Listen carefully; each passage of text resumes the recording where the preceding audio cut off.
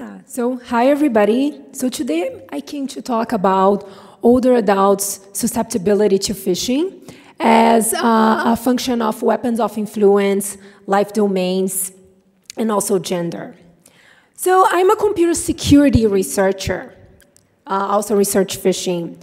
And for the record, I'd like to say that I love to interact with older adults, especially older male. No, there's nothing freak about it.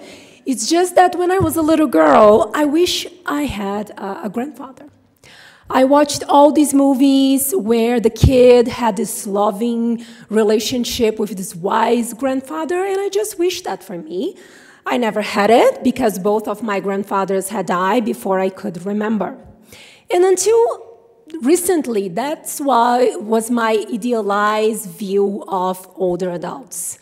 So when I started studying phishing and aging, it was in collaboration with the psychology department at the UF, at the Institute on Aging, of course, because I'm a computer security researcher. It was just like a spiritual awakening for me. So let me summarize some facts about this demographic. Older adults, as you can see in this animation, are the fastest growing segment of the population in industrialized nations. So you see here as the animation projection for 95, 2000, you see the bar of 65 and older increasing, which is like sometimes we consider the threshold for older adults. As you go to the future, 2015, 2030, 2035, 2040, and you see how they are growing. 2030, they are projected to be 20% of the US population. They also control over half of the US financial wealth. And very importantly, they occupy many positions of power. This means that many important decisions in finance, in politics, in law, are going to be made by older adults and will impact our lives in an individual and in a societal level, so we should care. But in terms of phishing, what makes this demographic stand out? Well, unfortunately, as we age, some of our cognitive abilities decline. Research shows that crystallized intelligence, which means experience, the ability of seeing the big picture while this intelligence increases, fluid intelligence, which means how fast we can process information, how much information we can fit in our working memories, decrease.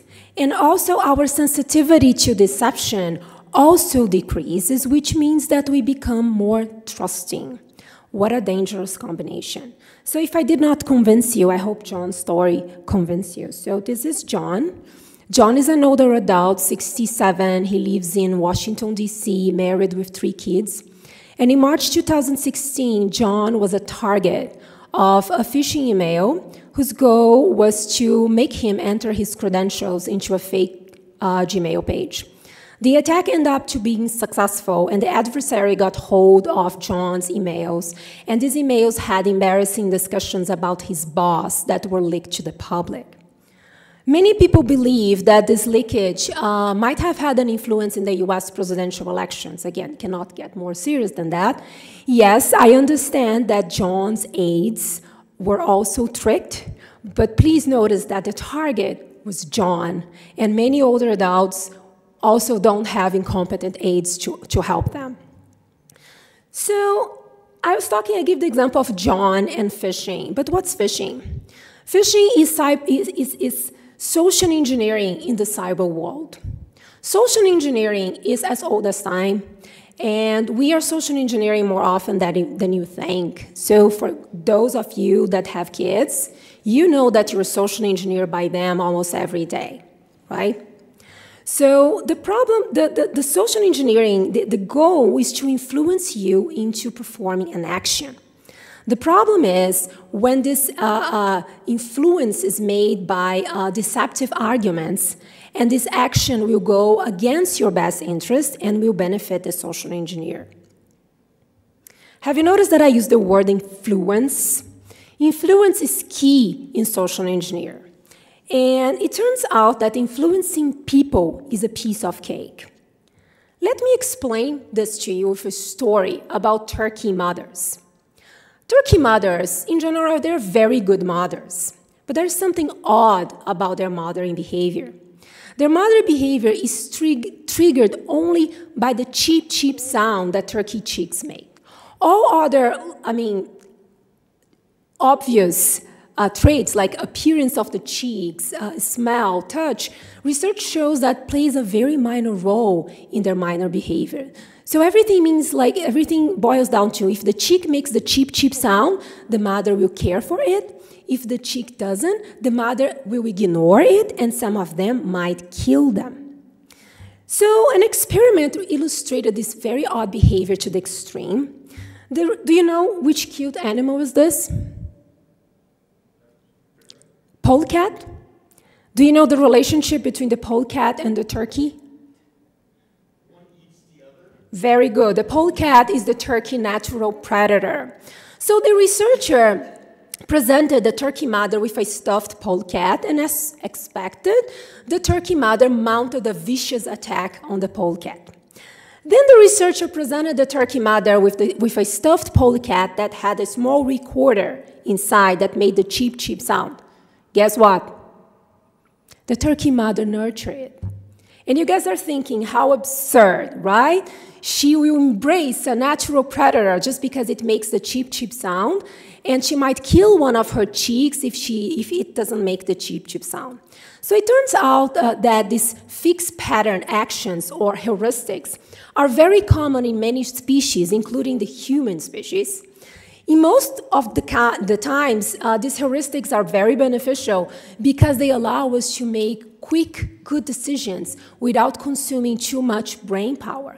The problem is when an adversary tries to use our heuristics against us, in effect playing the cheep, cheep sound on us.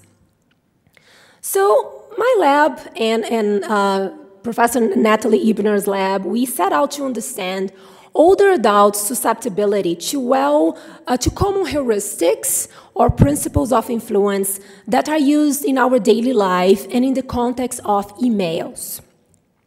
In email setting. And there are 6 of them. Also, and you guys are going to find, okay, I know these principles, of course. So authority. People tend to comply with requests made by figures of authority. Scarcity. Opportunities seem more valuable to us when their availability is limited. So who doesn't get tempted by phrases like, oh, this promotion is only valid until Friday? Commitment.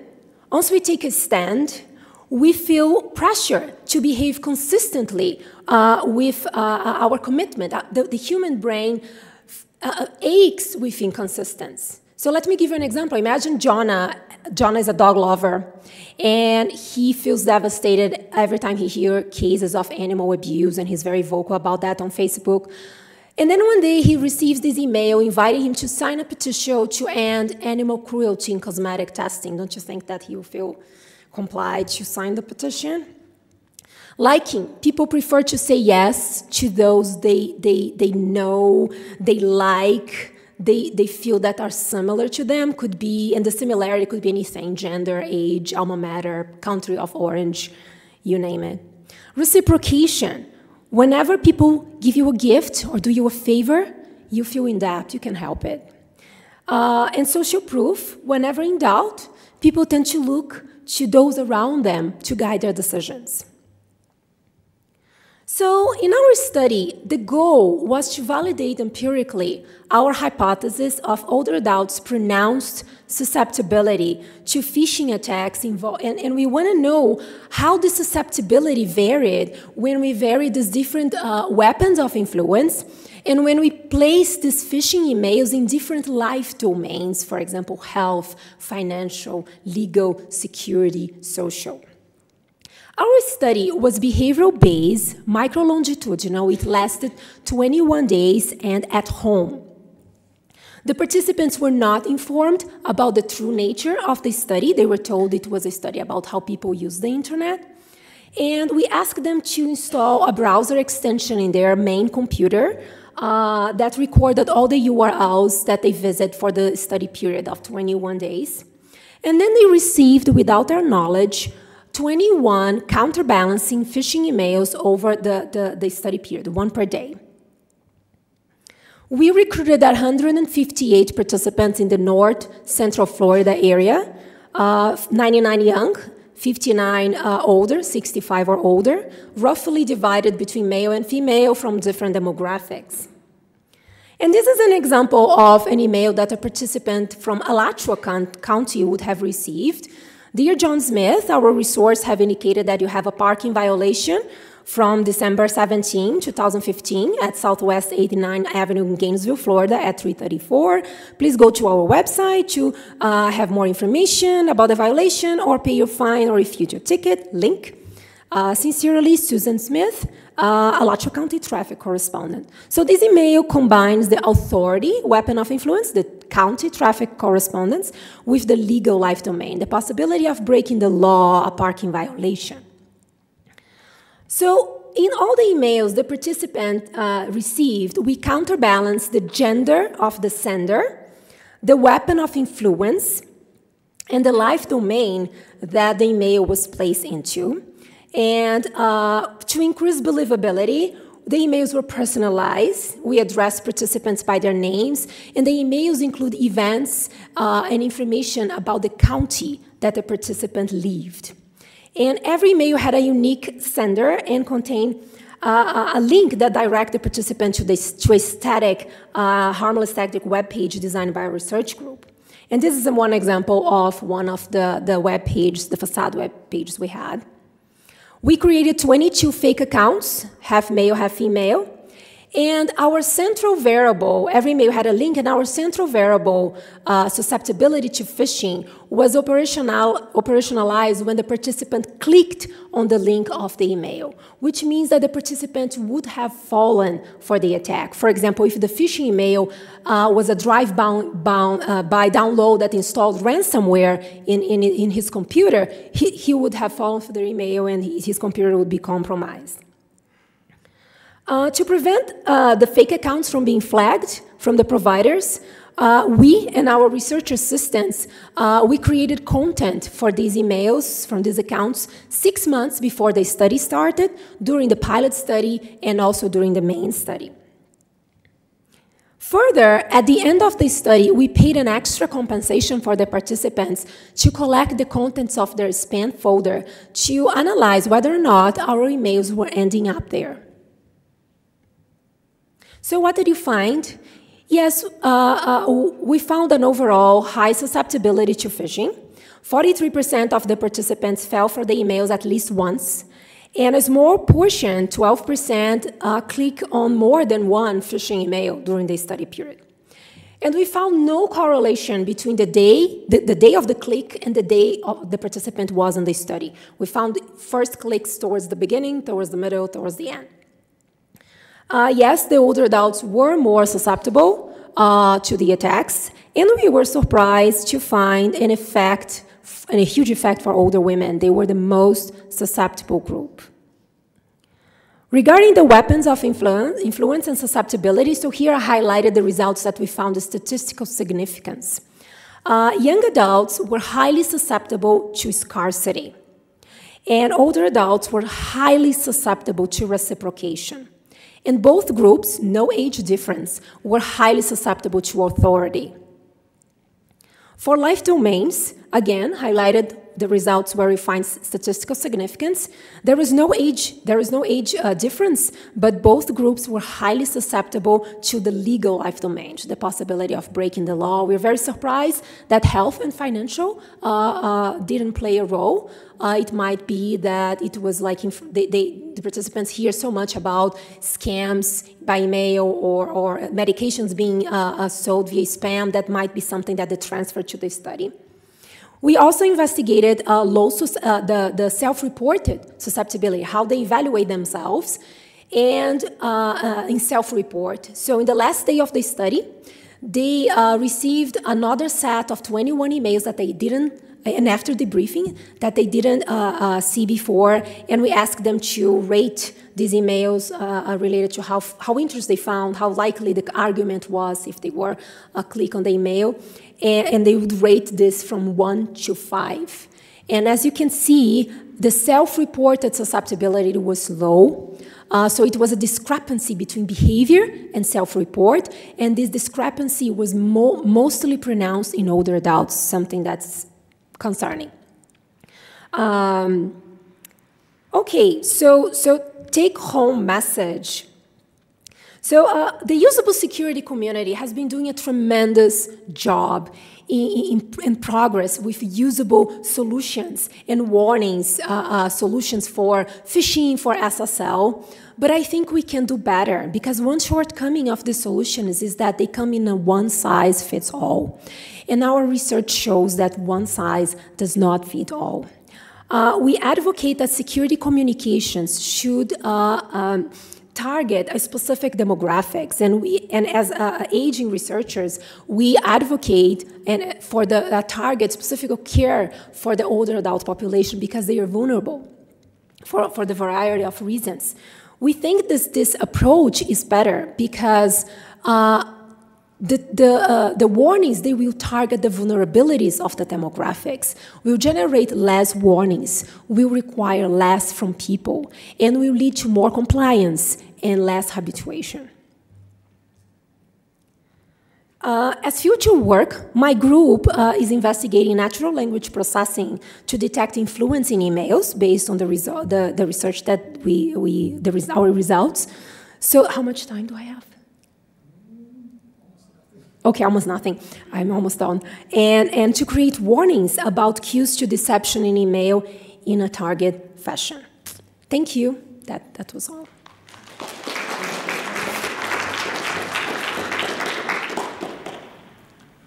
Florian Schaub from the University of Michigan. Interesting talk. What I was wondering is, so you mainly focused on how the emails are crafted and worded, but the link is often like a cue to detect phishing mails. Can you comment on how you constructed the links, what kind of links you used? Okay, so we purchased domains that were related to the live domain. For example, North Florida Social or Alachua County Social. And so we purchased several domains that were credible. So the links, they were not ugly links that had numbers or weird characters. So they were credible. We did that because we believe the target phishing emails, they want to be successful. So they would target someone like John Podesta. But I understand your point. Like, probably if the links were weird, we might have had different results. Hello, I have a question regarding the recruitment. So how did you introduce participants regarding the study? If you introduced that you will be sending phishing mails, that would have influenced their behavior about seeing every email. Then I was just curious to know whether you use any deceptive measures to recruit participants for your study. So we didn't tell them there was a security research. The cover-up story was that I studied about how people use the internet. The only thing that they knew is that they would install this extension that will track the URLs that they visit during the study period. That makes sense, thank you. But we debriefed them.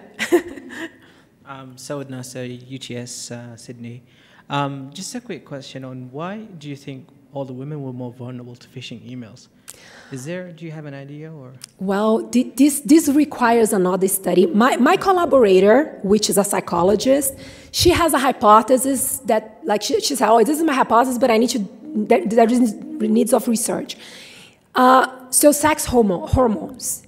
Women, it seems that we lose sex hormones more abruptly than men. And there is some indication that sex hormones might play a role on cognition. So I'm not saying that's the reason. It's her hypothesis that she would be very interested in investigating. But we have no basis, it's just hypothesis. Cool. Thank you very much. Thank you.